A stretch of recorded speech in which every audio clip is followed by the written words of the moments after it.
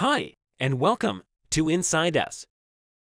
In this video, we will talk about digestive system and its role in the formation of human body. The digestive system is a group of organs that work together to convert food into energy and basic nutrients to feed the entire body. Food is broken down mechanically and chemically in the mouth, then moves through the esophagus, stomach, small intestine, and large intestine before being eliminated from the body. The organs of the digestive system include the mouth, esophagus, stomach, small intestine, large intestine, rectum, and anus. The liver, gallbladder, and pancreas also play important roles in the digestive process. Mouth. The mouth plays a vital role in the digestive system as it is the first point of contact between the body and food. The process of digestion begins in the mouth with the mechanical breakdown of food through the process of chewing. Food is mixed with saliva, which contains the enzyme amylase, responsible for breaking down carbohydrates. The tongue helps to mix the food with saliva and also helps in moving the food to the back of the mouth for swallowing. The act of swallowing, also known as deglutition, is a complex process that is controlled by several muscles in the mouth, throat, and esophagus. In addition to breaking down food, the mouth also plays a role in the sense of taste, which helps the body to identify and discern between different types of food. Esophagus. The esophagus is a muscular tube that connects the mouth to the stomach.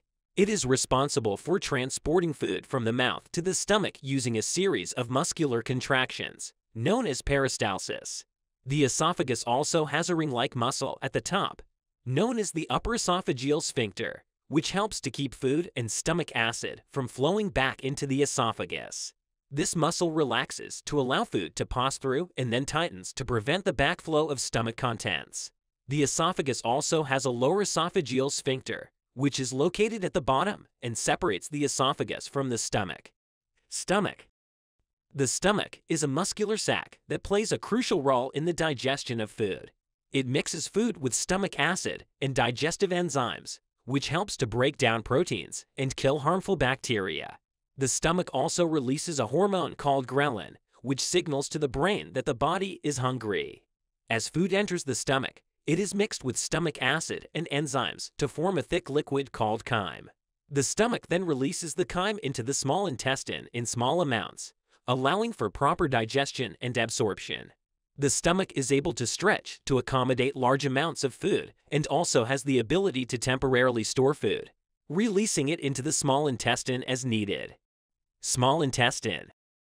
The small intestine is a long, coiled tube that is responsible for the majority of nutrient absorption. The walls of the small intestine are lined with tiny, finger-like projections called villi and microvilli, which greatly increases the surface area for absorption. The small intestine also plays a role in the secretion of bile, which is produced by the liver and stored in the gallbladder. Bile helps to emulsify fats, making them easier to digest. The small intestine also receives enzymes from the pancreas, which aid in the digestion of proteins and fats. Large intestine. The large intestine is a tube-like organ that is responsible for absorbing water and electrolytes from undigested food. It also plays a role in the formation of feces, which is eliminated from the body through the rectum and anus. The large intestine also houses beneficial bacteria, which aid in the breakdown of undigested food and produce certain vitamins. Rectum. The rectum is the last section of the large intestine and plays a key role in the elimination of waste from the body. It is a muscular tube that temporarily stores feces before they are eliminated through the anus. The rectum also plays a role in the process of defecation, which is the act of passing feces from the body. The rectum is sensitive to the presence of feces and sends signals to the brain indicating that a bowel movement is needed. The rectum also has a muscle called the rectal sphincter, which controls the release of feces. It is important to note that the rectum can also store gas and have to release it via the anus. Anus. The anus is the opening at the end of the digestive tract through which feces are eliminated from the body. It is made up of several muscles, including the external and internal anal sphincters, which control the release of feces. The external anal sphincter is under conscious control, while the internal anal sphincter is controlled by the autonomic nervous system. The anus also has a rich blood supply, which helps to protect against injury and infection. It is important to note that the anus is also a sensitive organ, as it contains a large number of nerve endings. That's it for today. Hope you like this video. For more videos related to human body and medical science, please hit that subscribe button. See you in the next one.